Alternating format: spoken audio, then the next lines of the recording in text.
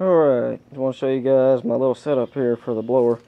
It's kind of like my temporary setup to run it next test, but it's just a little 4 horsepower Tecumseh gas engine. And I got a little 3-inch pulley for a 5/8" belt right there, a little bit offset. It goes to the normal 3 groove pulley for the blower.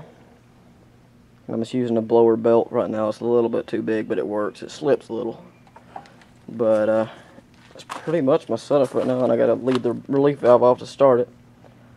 But I'll give you guys a quick little demo of the blower. I'm not gonna run the chopper, of course. It's pretty damn loud. But it doesn't run full speed. I've got it kind of pulleyed down so it'll run, I'd say, probably about 2/3 to 3/4 of the speed it normally would run at. But I guess I'll show you guys a little demo real quick.